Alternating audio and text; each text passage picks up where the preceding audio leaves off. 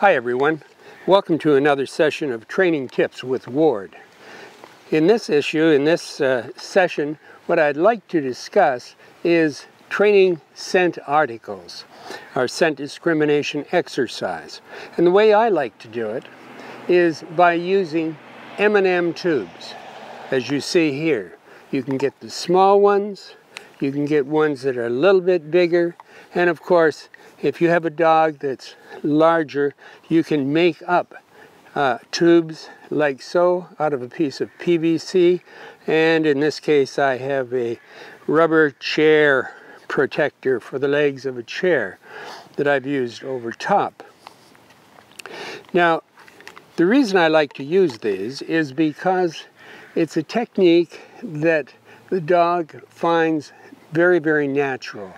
There's no pressure on the dog. There is no stress that's placed on the dog. It's not as though we sometimes see in dogs learning scent articles and using a tie-down board where the dog comes out and starts randomly picking up different articles and trying to pull on them. Now, in that instance, the dog clearly doesn't know what the name of the game is. The name of the game is to find the article with the scent on it, not simply to go out and think it's a retrieve, as many dogs do. And when they start randomly picking up the articles from a tie-down board, they become very stressed, and you can see that they suddenly randomly just start picking up different ones. And in that case, the dog really doesn't know the name of the game. The name of the game is really find the scent, not just go out and retrieve a tube or an article. And so the way I teach it to a puppy that's about, let's say 10 weeks old, is by using a tube like this, or one like the smaller one that I showed you a moment ago. In those cases, I take the puppy and I play with them. I put a treat inside the tube, close it off, and then I take and throw it out for the puppy.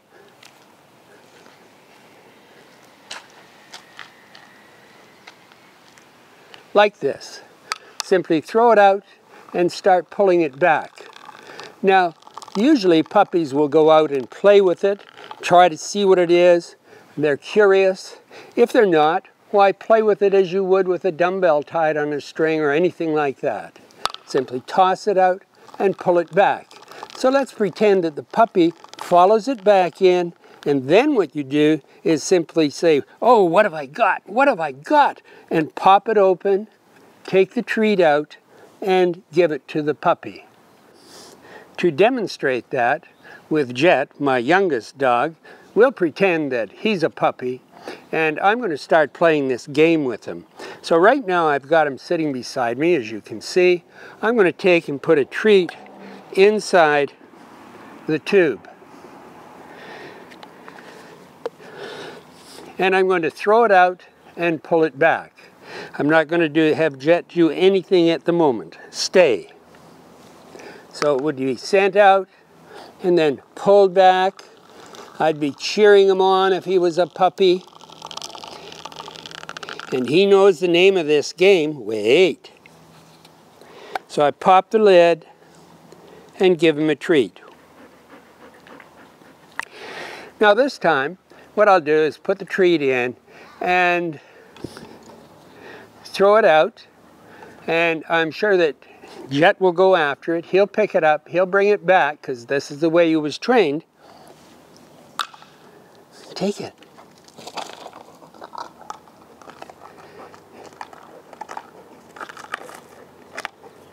Come on. Yeah. Yeah. Here. Come. So what goes out must come back.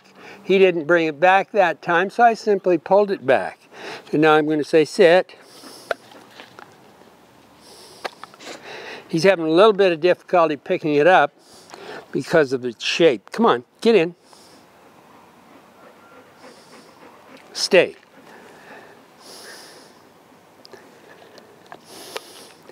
So let's try that again. Stay. Throw it out. Take it. Come, here, pup, pup, pup, pup. Yay, yay, give. What have we got here? What have we got here? All right, let's do that again. Here, Jet. Sit. Put another treat in. Stay. And throw it out. Whoops, let's throw it out again. Another treat in, and let's throw it out.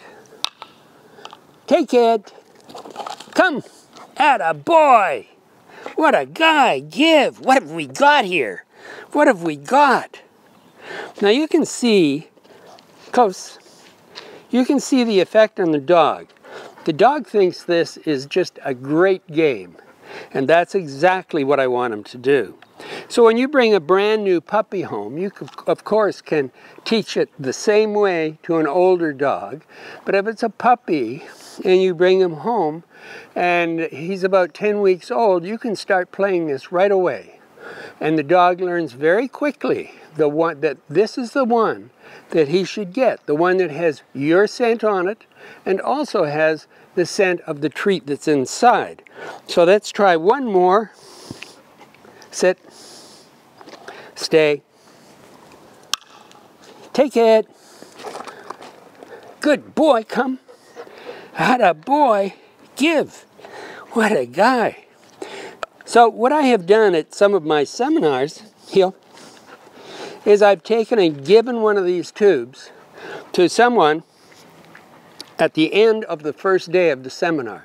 And I've said, simply go home and take your dog and play with them, throw the treat out in the tube, and make sure it comes back. If a dog already knows how to retrieve, and it's usually very simple, even if the dog doesn't know how to retrieve, they very quickly pick up the idea that if it goes out, it has to come back to you. And even a puppy that isn't a retriever or a golden retriever or a lab or any of those dogs, even a puppy that is of a different breed, not a retriever or sporting dog, usually learns at least within a week or two of playing this game with them that the name of the game is go out, pick up the tube, and bring it back and get your payoff. So the next step in the process is to take your scented tube and place it out in front of the puppy along with a tube that is unscented. So you've got a scented and an unscented tube. In this case, the scented tube is the one that is on my left and the unscented is on the right. You'll notice that I'm working very close to the tubes, and you should work very close when you're doing the original stages of learning this exercise. So let's see what happens with him now. Find.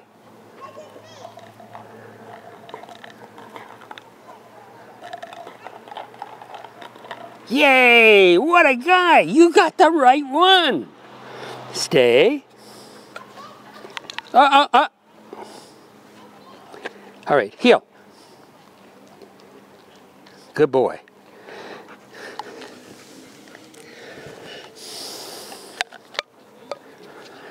So we'll try that one more time, and in this case we'll put the scented tube on the right hand side.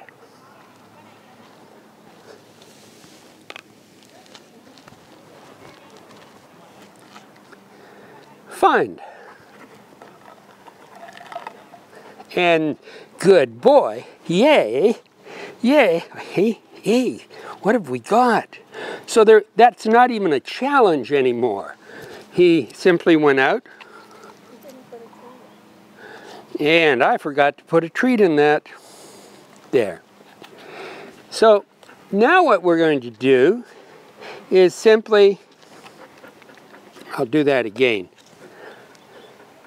Put the treat in. Stay. So working with two again. Find. Yes, good boy.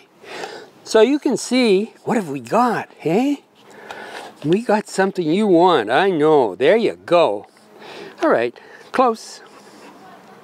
Come on, get in. So, in every case, he brought back the article or the tube that had the treat in it. Now, on this occasion, our next step is going to be to set up with 2 again and just have my scent on it and whatever residual scent of the treat is in the tube.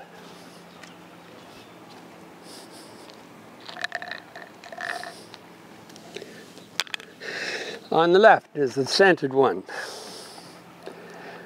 Find. And you can see how confident he is on that. Stay. So, this time, the treat was brought to me, or the treat is on me, and so I'm going to give him a treat from my treat bag. You. Yeah. So you can see then how this builds from just 1 tube to 2 tubes. Well, let's take a big leap and add some additional tubes. Cut.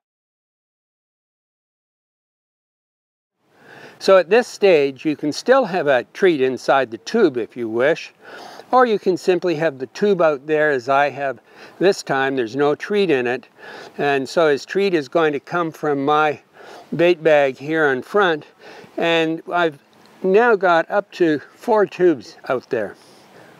Find. Yes.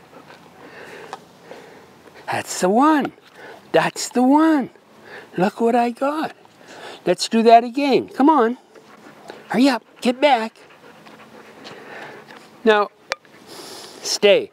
As you can see, there's no stress at all on him. He thinks this is a nice game. He hasn't done it for a long time, but we'll try it again. Right on. That was it. That was it. So there we are. We're working with 4 tubes. Sit. Look what I got. I'm going to do that again without any treat in the tube.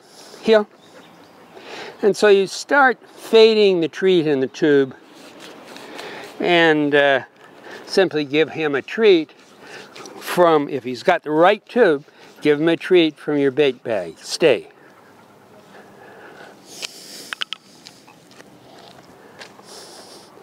Find. Yes. Give. Good boy. Here it is. I usually build up tubes until I have about 6 tubes that I'm working with, and one of them is scented. And I continue that way for a period of maybe 1, 2, 3 or more weeks until the dog is confident and relaxed going out and getting them. Then I pull 1 tube away and I insert in the pile a dumbbell that is scented. So in this case, I've taken and I've put a metal dumbbell in. The dumbbell has my scent on it, and we're going to see whether he goes for the tubes, which is what we've been asking him to do, or whether he goes for the dumbbell. Find.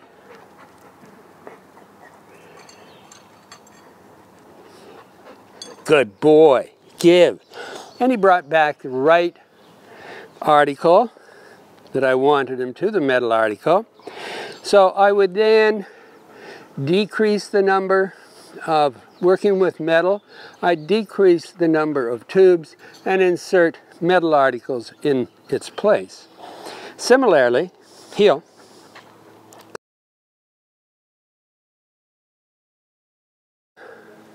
Find. Good boy. So there he's working on a leather article. Good boy. Got the right one, I give him a treat.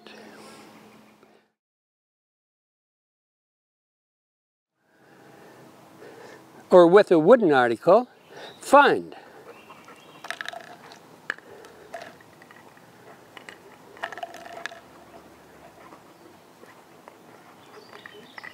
Yes.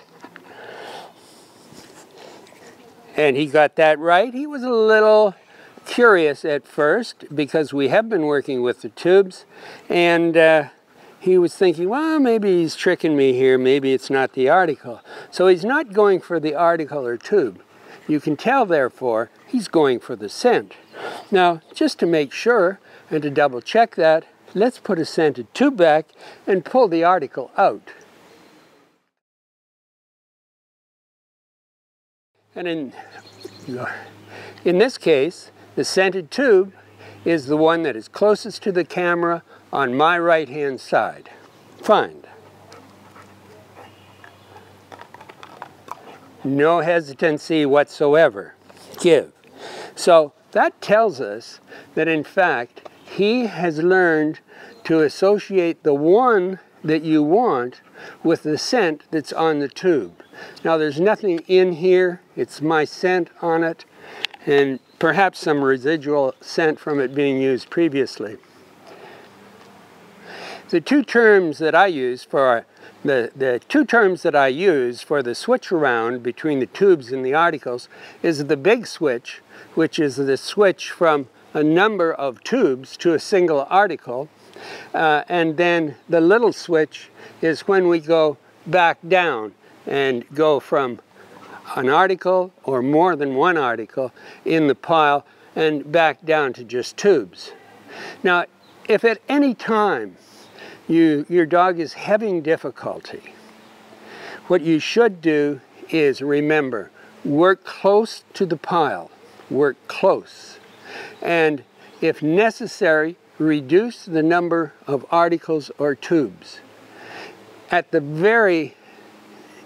the very worst scenario, if you find you're really having trouble, your dog is just going out randomly picking up articles or tubes, go back to 2. 1 scented and 1 unscented. This gives you the opportunity for the dog to be right at least 50% of the time, even if he's only guessing. And also it gives you the opportunity to praise him when he is correct. And the chances are he'll be correct if he only has 2 articles to select from. So using this technique, you can start off very simply with a tube that you're throwing out, then add an unscented tube side by side. And you can then build up the number of tubes to, as I said, approximately 6. Then pick one type of article, either metal, wood, or leather, and insert that in the pile in place of a scented tube. Now, the dog may initially experience some difficulty at this point. Don't quit, don't give up, and you'll find that the dog will figure it out fairly quickly. So in summary, this is a very easy exercise for the dog to learn. He finds it fun and he finds it stimulating. I would not recommend the tie-down boards because that's stress-inducing, or at least potentially is so. Perhaps not for some dogs, but certainly for others. You'll see the stress that is associated with using that technique. This stress carries over to the ring, to the competition ring, where you'll see a dog go into the pile and circle and circle and circle and be afraid to pick it up. Why? Because he's been wrong, he hasn't been able to get them when he's been working on the board, and so on. So I highly recommend this approach. Do metal until you have a complete set of metal in the pile, then do wood, then do your leather, and then start mixing them up. And finally, of course, you're going to go to a full pile of articles of one type or the other, or a mixture that is a full pile of different articles types. Just remember that when you're working with the piles, the full piles, you've reduced the number of tubes correspondingly as you have increased the number of articles. So you're not working with both tubes. In the end, you're not working, of course, with both tubes and articles. You're simply working with articles.